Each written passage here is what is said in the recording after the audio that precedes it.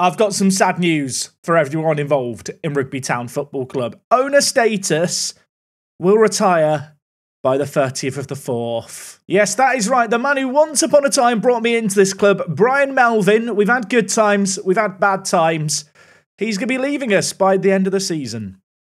And I do feel a bit sad about it. I mean, on the one hand, he did almost fire me that time, but on the other hand, as far as owners go, he's granted a lot of requests over the years. I guess I just have to hope that whoever comes in to replace him is going to have as much of a focus as I do on the youth recruitment, because I now want to maintain this at 5 stars for the rest of the save game. Now, as you watch this video, it is the 1st of January, assuming you're watching this video the first day it goes up. I mean, if you're watching it a year late, I suppose it might be January 1st, 2025. I don't know. Who watches videos a year late? If you're watching this in the future, please let me know that you're watching this down in the comments. Today, though, it's the 1st of January in game, so I'm a bit hungover in my role-playing sense in Football Manager. You might be hungover watching this, but the good news for both of us is it is an FA Cup, well, maybe special today, because we've made it to the 3rd round of the FA Cup, but we've been drawn against Mansfield, and with respect to Mansfield, who are in a relegation scrap at the bottom of League 2, kind of fancy us to beat them. Of course, last episode we dispatched a perhaps slightly better League 2 opposition in Torquay, but we were playing at Butlin Road for this game.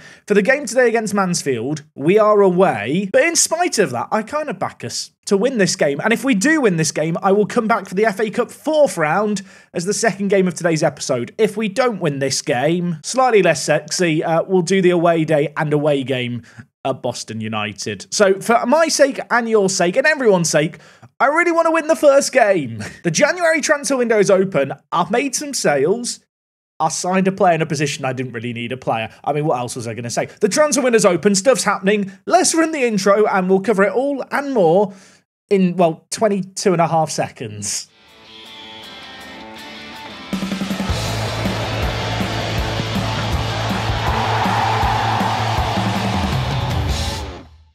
How is it going, you lovely lot? Welcome back to the channel. Obviously, if you're hungover watching this video, I hope you had a lovely New Year's Eve. I hope you celebrated it responsibly. And I hope, of course, that 2024 is going to be a fantastic year for you and for me. And, of course, for our rugby team who, well, in the year 2028, want to get promoted. And I've signed another player from Tottenham. Yeah, it's the 3rd player I've signed from Tottenham this save game this season. Of course, Jude left Tottenham last season. He was released. Another man who was released was Josh Keeley. And I feel like Jude got on the blower, got his band of merry men back together, and Josh Keeley is one of those players. I didn't need a goalkeeper. I still don't think I needed a goalkeeper. But this guy, if I just compare him with Simkin, I mean, he is just a massive, massive upgrade, the 24-year-old. You might have noticed his wages as well. He's joined us on £350 a week. I feel like someone needs to explain to Josh the concept of minimum wage and his own worth. £350 for this guy is mad. And there is a 2-year contract extension after promotion. So realistically, he could now be here for the next, 4.5 years? On £350. I know it says he's a backup. He's not a backup. He's played the last 5 league games for us. He's played quite well in them too. 2 other players to cover real quick. The first, I discussed the possibility of signing last episode. He has now officially joined us. Sean McLaughlin, 31 years old. This guy, model citizen personality, has joined us on a fairly long-term deal for a 31-year-old. His initial contract takes him to the end of next year, but if we were to get promoted, 2 years get added on to that. At 31 years old, though, this guy is an absolutely phenomenal centre-back, has waltzed in to the starting 11, it's safe to say. We are using him for mentoring. I'm hoping he's going to pass on his personality to some of our younger players, but a great little centre-back option. And one final signing we've made. Been a while since we stole someone from Ross County.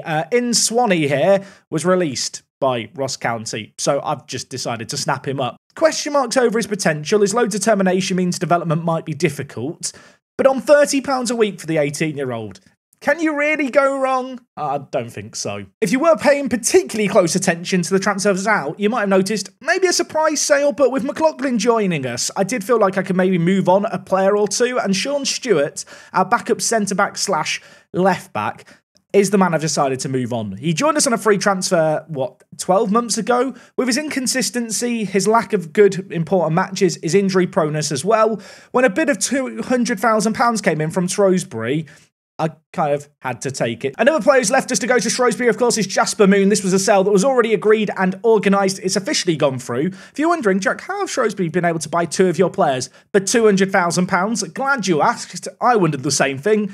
They had a Tycoon takeover 2 years ago. They had the Tycoon takeover and then got relegated to League 2. They were promoted last year. Right now, they're 11th in League 1. And well, God bless them, they keep buying my players. So yeah, if they want to buy any more of my backup players for a few £100,000, that sounds good with me. So in terms of the new signings, Keeley and McLaughlin have been slotting in goal and at centre-back. Both players joined us before January 1st, of course, because they're free agents. They could join us whenever. The sales that I just talked about literally left on a bus today, never to be seen again. Now, of course, last episode, we played 3 matches. We won 3 matches. We scored a load. Defensively, we weren't at our very best. We conceded in, well, every single one. It wasn't very good. When you look at our recent form, you'd be forgiven for thinking maybe it looks a bit patchy. A win against Hartlepool was good. A win in the FA Trophy was good. Wins against Chester and Fleetwood, very, very nice. Fleetwood, if you're wondering, have they won a game yet, Jack? Bad news to the Fleetwood Massive. They've not won a game. They're still on negative points. There's only 17 games left of the season. But after that game against Fleetwood, and with the fixture schedule getting a little bit rammed, we have rotated things around. It's maybe caused us to drop a few points here and there, but everyone is kind of in a similar boat.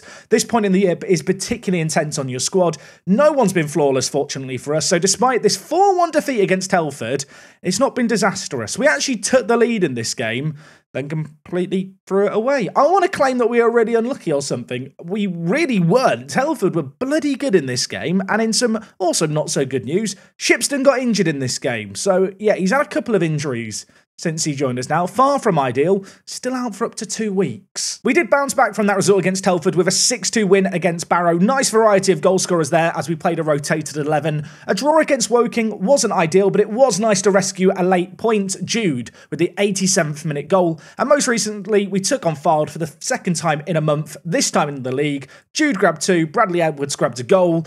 And yeah, I mean, you can just see here the sea of green ratings. Jude is very, very good. And having joined the team in, I think, the start of November, end of October, he's now the top goal scorer in the league with 22 goals.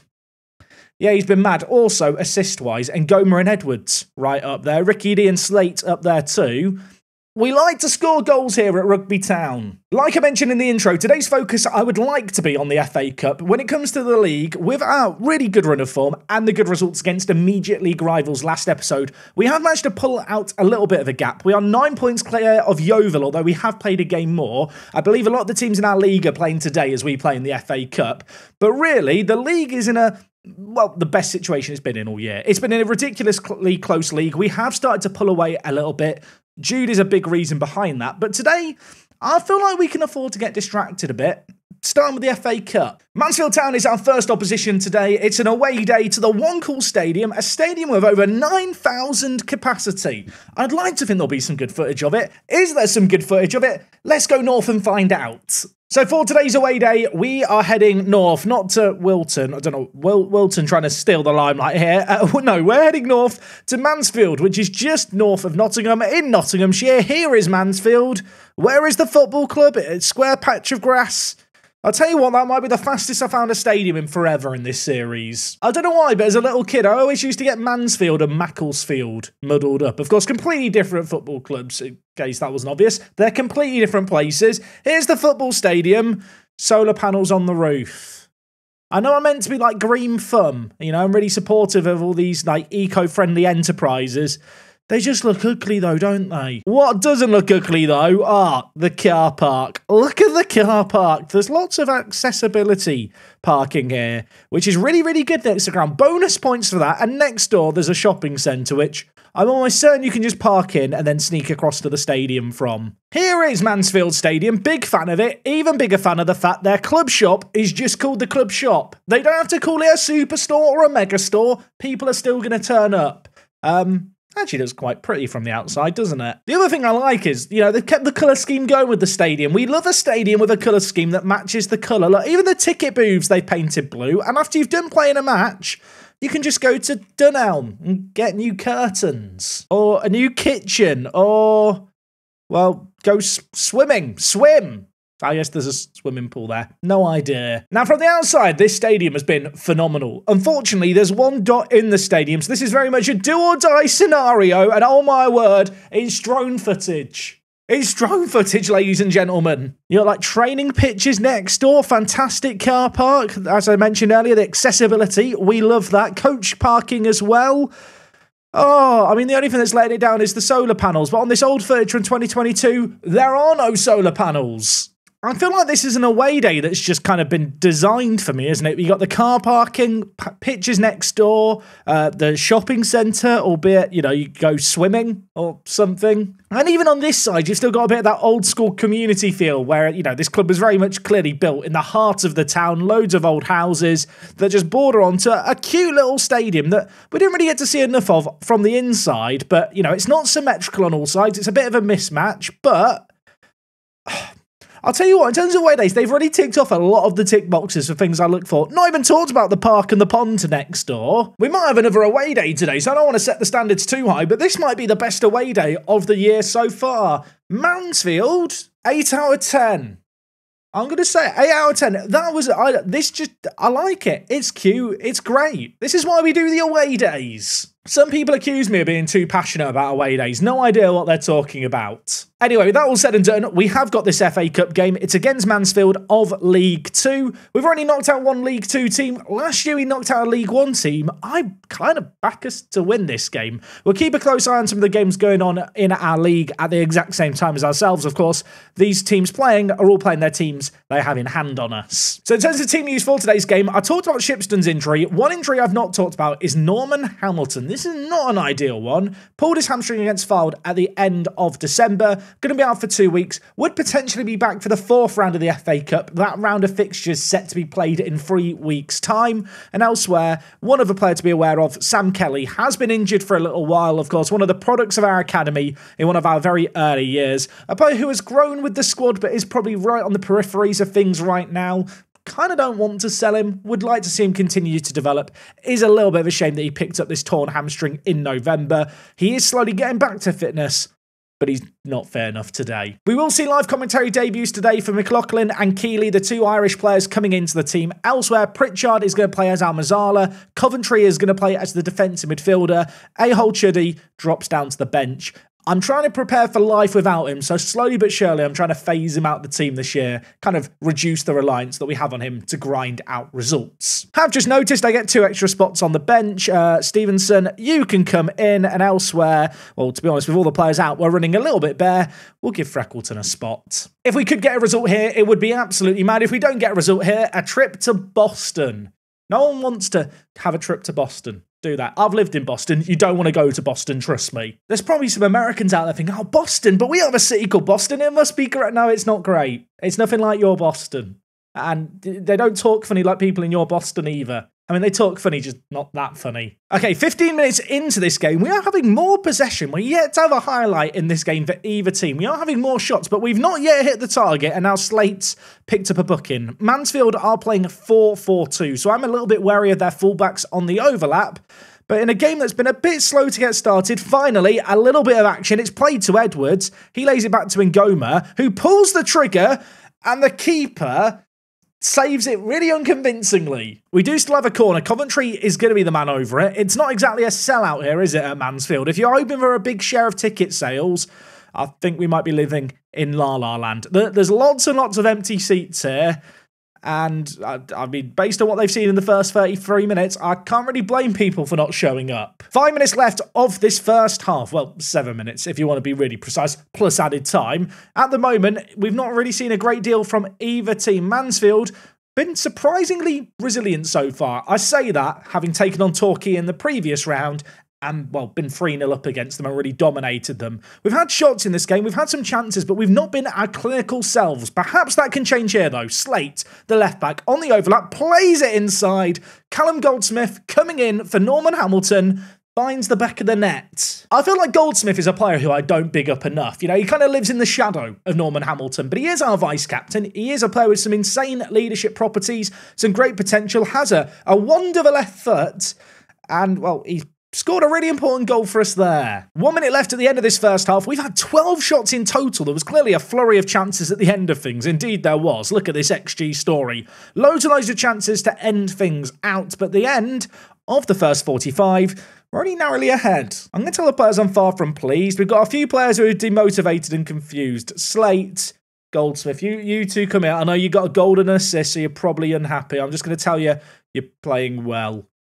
They both hate me. Ricky D on the far side. I've not really sung the praises of Ricky D. He's got the second best rating in the entire league behind Jude. He has been absolutely phenomenal at right back. Of course, formerly of Brighton, we snapped him up after he was released. He was a left back. We've converted him to a right back, and I feel like he's just been one of our big standout players. Keep an eye on him on this side here, because his deliveries into the box are very, very good. Here he is, speaking of the devil, dancing, juking, puts it in, and did that hit the post? I think he's crossed it against the post there. It's fallen to our man and we've scored, and Ricky D has been given the assist. I'm sure he's going to claim he meant that. You know, it's like a skill move. He's gone and just smashed it against the post. It's like some Hollywood stuff. He saw the pass from a mile away. In fact, looking at it there, I think the keeper's made a mess of it. I thought it hit the post. I think the keeper's just shinned it straight to our striker. I'm not going to complain, we're 2 goals up. Might have confused him at half-time. It's not impacted his ability to put the football in the back of the net. Goldsmith, I'm really sorry. Okay, commentary is on a booking. Slate has also picked up a booking, which is a little less than ideal. I'm going to bring in Jamie Stevenson at left-back. This is a guy who I brought in with Stuart leaving and going to Shrewsbury. There's a little bit of a gap at left-back. Stevenson has been playing with our under-18s, but training with the first team. Formerly a Man City, a good little player who's played some games for us, hasn't yet had a truly exemplary performance. Be good if you could have it here. And elsewhere, with commentary on a booking, I'm going to take him off. We're going to bring in A-hole Chuddy to hopefully change things up. And Slate's been sent off. Slate has been sent off right as I was about to sub him off. I can't believe it. Okay, game plan here has to change slightly. Although I don't think I'm going to change it too radically. I am going to bring in Stevenson still. I am going to bring in A-hole Chuddy, I think, as well. But I'm going to take off Pritchard in this game and give him a little bit of a rest.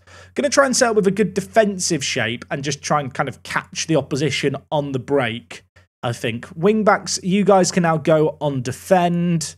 As for ourselves here, we are going to keep the high line but not engage as high up the pitch.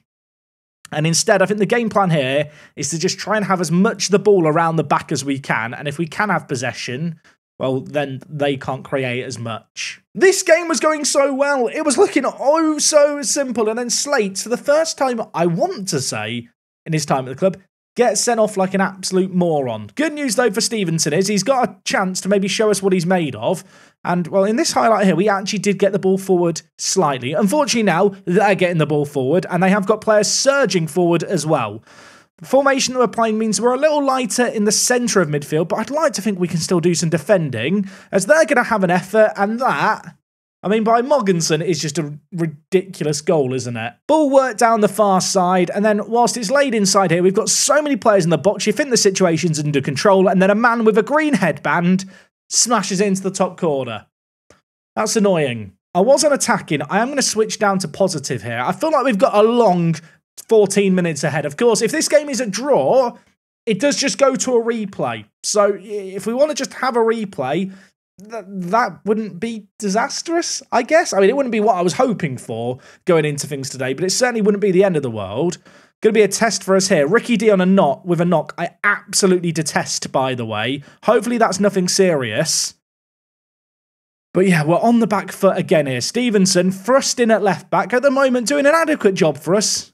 What I'd love to get is just a breakaway goal. They are committing men up the pitch and they're launching it long. We've got to defend these big balls in. And so far, well, so good for us. But Morganson, the goal scorer, is going to let it wide to Ewing, who crosses it in, and Whitman Brown scores. Ricky D, you had that knock. I've kept on, and I feel like the injuries hampered him. This really does remind me of the Crawley Town game. Remember the Crawley game? Have I learned anything from it? Apparently not. It is always difficult when you're taking on a team in the league above you, and you go down a man. See, my thinking was, defensively, if we can have just a flat back four, defensive mid, we can just see out this game, maybe ping it forward and catch them on the break. I do feel like the injury to, well, Ricky D has impacted us there. Both of our starting fullbacks, arguably two of our best players off the pitch.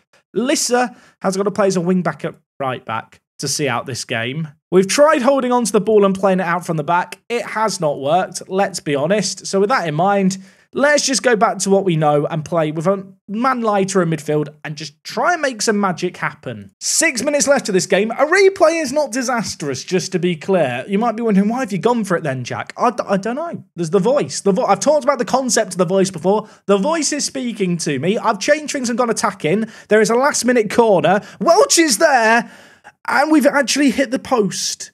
With what is probably the last chance of the game. There is 15 seconds left. That was our chance to absolutely steal this game from the jaws of a draw. Doesn't sound as impressive as the jaws of defeat, does it? 2-2, ball goes out of play. According to the official or the commentator, it was an absolute classic. I didn't think it was a classic. I mean, if we want to find a silver lining, Callum Goldsmith was good in this game. So well done, Callum. £5,000 well spent. Good news for everyone, we get to play Mansfield again for the next game of today's episode. I dangled the carrot of Boston United or the fourth round. You get neither. Meanwhile, in our league, did anything interesting happen here? Rochdale could only draw. Yeovil could only draw 0-0 as well. So with everyone playing their games behind us, we're still 8 points clear. That's really, really good. A lot of the teams competing with us did not win. Slate is suspended for 2 games. Ricky D's out for 2 to 3 days. Apparently we've got players with fitness concerns, and now we've got an extra game to play. Goody. And that extra game is in 3 days' time, so I'm going to go rest up the players. That was round 1. Coming up next, round 2, Mansfield. I really feel like we should beat them at home. I feel like we should have beaten them that game. Slate, you are a muppet, son. Didn't realise this was going to be the case. Obviously, we'd play Mansfield in a few days' time still. The FA Cup 4th round draw is happening now, so we get to find out who we might get to play in, well, this game. This is suddenly either going to really elevate the stakes of the Mansfield game, or I'm going to feel less excited about the possibility of winning it. Like, don't get me wrong, I'm waiting for the teams to come out here with excitement. I'm looking for a big, sexy game. Going on a long run of easy games in the FA Cup is nice, but the reality is, you don't really get that much prize money. The majority of the money comes from sharing ticket sales. So with that in mind, it'd be nice to get in a situation where we get to share the ticket sales with one of the big boys. Where are we going to come out in all of this? We've not come out yet. Where are we? Excuse me, game. We are in this, aren't we? We are. I can confirm we're at home against Leeds or Oxford. I mean, it's not as sexy as it could have been, but Leeds or Oxford would be quite fun. Just a shame it'll be at home. Mansfield or Rugby Town will play either Leeds or Oxford in the 4th round. Have Leeds and Oxford played yet? They haven't played yet. I guess that's to do with the scheduling. Leeds have got a lot of games. I imagine Oxford are also playing a lot of games. Oh my word, Oxford. Okay. Oxford aren't very good in the Championship. I think it's safe to say that we would play Leeds, but in order to play Leeds, we do have to win this next game. 2 days away. I'm resting up the players. Oh, I'm not ready for it. I also know I'm not going to be able to play my regular starting 11. That Slate suspension is annoying. Ricky D probably isn't going to be fit. Bradley Edwards needs a rest. I don't feel prepared. Something else I forgot to mention earlier on in this episode. I've had the youth intake preview through last month. I don't want to get too excited. A goalkeeper, A centre-back, A centre-mid, B strikers. I feel like when it comes to these grades, you can only really take them with a pinch of salt. But with our current youth intake kind of stats and stuff, and of course the new head of youth development, I'm expecting magic in March, and if I don't get it, I'm going to be very bitter. Okay, FA Cup 3rd round replay at home against Mansfield. When we took on Torquay at home, we demolished them. I do feel like there is a massive home-away advantage in Football Manager. Safe to say that our team for this game is looking a little bit kind of cobbled together. We are without both of our starting fullbacks. Batumba is going to be playing at right back. We brought this guy in from Fulham in the summer as a backup option. And at left back, Stevenson is going to play at left back. Given the fact that our fullbacks have been 2 of our best players this year, there's a lot of pressure on these guys slotting in for us to do the business. Elsewhere, McLaughlin and Lissa are going to play alongside Keeley at the heart of our defence. Coventry, I am going to drop for this game in favour of Hull Chuddy. All of a sudden, there's all these green lines. It kind of looks like we're summoning something. There's a pentagram appearing in the midfield. Pritchard, Edwards and Goma up top. Goldsmith was absolutely superb last game. Got us those 2 goals. Unfortunately for us, Hamilton's still not fit, so we're going to stick with him. And Jude, who was uncharacteristically quiet last game, I'm hoping he's going to show up in front of the home fans. Okay, there is a kickoff highlight. I don't remember the last time I saw a kickoff highlight at the very start of a game. It's been a while. Is it going to be a good omen? Is it going to be a bad omen? Jude through the middle to Goldsmith. We've got players left and right. Batumba, can he channel his inner Ricky D? He holds it up, gives it to Pritchard. We're ahead after 22 seconds. Isaac Pritchard with the goal. Take a bow. I did ask a second ago, didn't I, just before the game, will the fullbacks be able to step up and fill the boots? Well, I'll tell you what, Batumba, he's clearly got Ricky D's shoes. They've got the exact same boots. That's the only logical explanation. It's 1-0. Does go without saying, if we win this game, fourth round is tomorrow. I didn't really bargain on there being a replay in this episode when I was planning out how I was going to record and edit things. So, blame Football Manager. Well, I say that. Let's not count the chickens before they've hatched. We've got the eggs. They may or may not be fertilised. We don't know. We need to wait, although a second egg would be mighty fine. I don't know what I'm talking about either. Something to do with eggs. Something to do with eggs. Keeley at the back, lays it wide to Batumba. This game has had a bit more action to start things versus the previous game. Maybe that's the home advantage. Maybe the fans are inspiring us. Edwards looked a mile offside there. He's not gotten the end of it anyway. And now it's back with their goalkeeper, Pim, who I feel like has had more touches of the ball than anyone else thus far in this game. He is going to look to launch it long. Lissa kills the ball with that first touch. Can we discuss that touch? In Goma through the middle. This would be a sensational goal. He goes all the way and scores what, I mean, from start to finish might just be a goal of the season contender. The ball was launched forward. It came down with snow on it. Lissa, the right centre-back, killed it.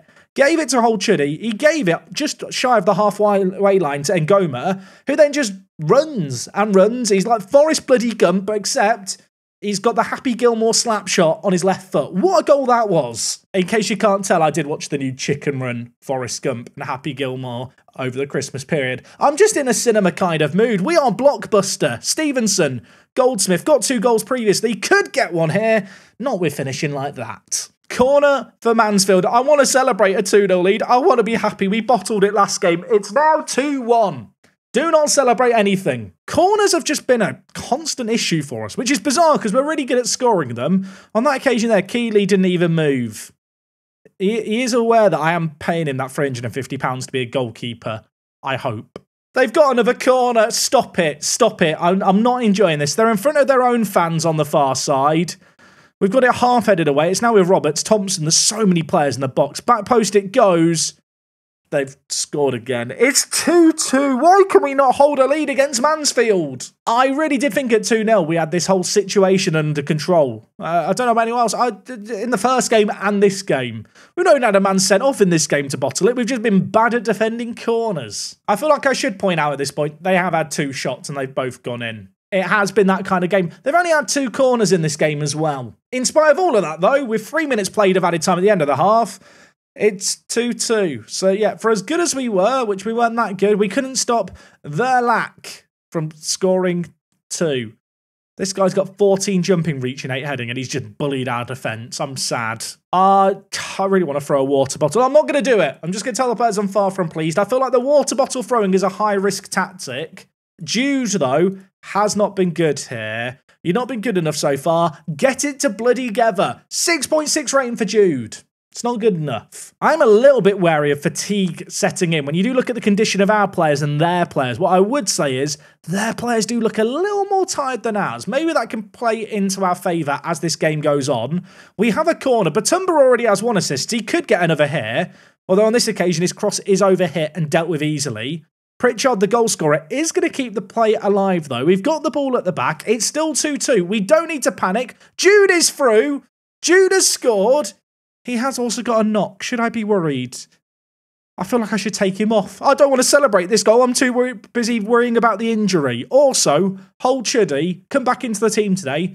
2 assists in this game. Granted, one of them was that pass to Ngoma on the halfway line. That ball there, though, magnifique. What is his injury? Knee injury. I don't want to risk a knee injury. As much as I want to win this game, Adam Abbas, I'm going to trust you to come on. Bradley Edwards hasn't been great in this game either. I'm going to move Isaac Pritchard into middle, and I think I'm just going to bring in Gucci, just for a little bit of defensive solidity. I feel like Gucci's a man who can put in a tackle. That might be needed just to see out this result. Also, is anyone else getting deja vu?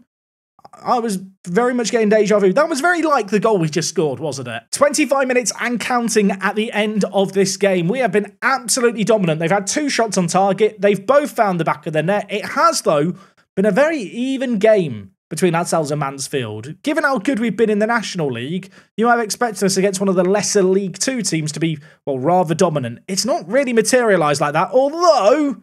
well, suddenly from there, we did have a chance to make the scoreline look that little bit more dominant. Mansfield building the ball out from the back, lay it wide to Williams, the right back, has a little bit of time and space to move into, lays it off to Thompson, the number 21, cutting it inside. Gucci, that's what we brought him on to do there. He wins the ball, gets forward, and now we've maybe got a few players on the attack. They have committed players forward here, Mansfield. Batumba has 1 assist already, lays it to Holchuddy. It's in his zone. It's deflected in. It doesn't matter. It's a man of the match performance, I think, by that guy there. 2 goals. Oh, sorry, 2 assists, 1 goal. Take a bow, my son. Suppose the question has to be asked, Jack, why did you drop Holchuddy for the previous game?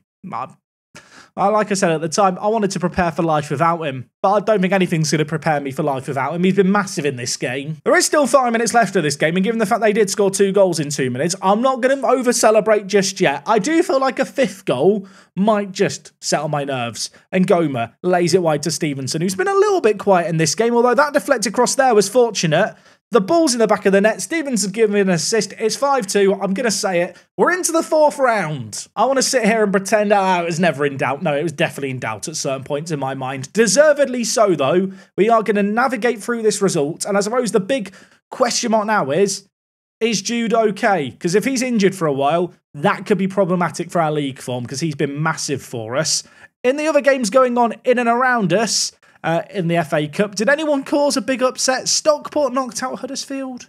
That might be a shock. Jude is out for 2 to 3 days. You know what? I can deal with that. We do get £107,000 for winning that round of the FA Cup. I suppose it's not insignificant money, but hopefully next round we can get on TV, we can play against Leeds, and not Oxford, and, well, get some money in the bank. Holchuddy, by the way, did get man of the match on an 8.4, which I think that might be one of his first man of the match performances he's ever got for the football club. I say that. He's got 2 this year. He didn't get any in any of the years before that. Apparently, Oxford and Leeds played later than us, so if I hit continue a little bit here, we should have that game and result played and stuff. Who are we going to be playing in the next round of the FA Cup? The answer is we still don't know because they drew the first round. Brilliant. You know what? I could hit continue for 2 more days and find out who we're going to play. I'm going to leave it as a mystery. We do play on that 22nd of January date, though, so that game is not too far away. Quite what the plan is for next episode, I don't have a Scooby-Doo. The plan's been completely ruined by today's game, if I'm being honest. Also, I've got some offers for Slate tip. Barnsley have offered £220,000, rising to £350,000. I really don't want to sell Slate. Slate does want to talk to Barnsley, so I guess we'll negotiate with them first. Of course, Shrewsbury do have that tycoon takeover, so we know they've got some money. I'm going to be a little bit cheeky here, and I don't know if it's because of the sending off recently, but in my mind, if I could get £500,000 to Slate, it would probably be worth moving him on for. Whilst he has been a very, very good player for us this year, he is definitely replaceable, and there were some left-backs I was looking at previously, you might remember. In fact, one of those players I've still got on trial at the club. Lino Sosa, I could maybe just bring in to be the Slate replacement. Not as good defensively, but a very, very good player going forward. Suppose in saying all of that, we probably should get a deal negotiated for Slate first. 650,000, 50% of any profit. £500,000, 50% profit of next sale. Arrange friendly, suggest. I think I've got to take that £500,000 to Slate and the percentage profit. My concern with Slate is, whilst he is 18 years old, he really hasn't developed all that much during his time at the club. And whilst he might have some potential, I'm not sure he's going to fulfill it here. And it is also £500,000. I suppose knowing that I've got that bid from Barnsley now, I can be a bit more aggressive with my negotiations with Shrewsbury. So I'll see if they'll match the exact same terms that we just negotiated with Barnsley. Okay, they have done. In that case, I'm going to accept both these offers. I feel like if Slate leaves the club, while Sosa isn't as good defensively and doesn't love important matches, for the £500,000 we're receiving, it's a pretty bloody good replacement to already have just chilling in the under-21s in on trial. Anyway, that was a rather bizarre note to end today's video on, but I guess we will wrap things up there. Thank you for watching today's one. Will Slate be here next episode? Probably not. Will Sosa have signed? I'd like to think so. Next time out, FA Cup 4th round, Leeds or Oxford, who's it going to be? Come back tomorrow to find out. I'll see you guys then.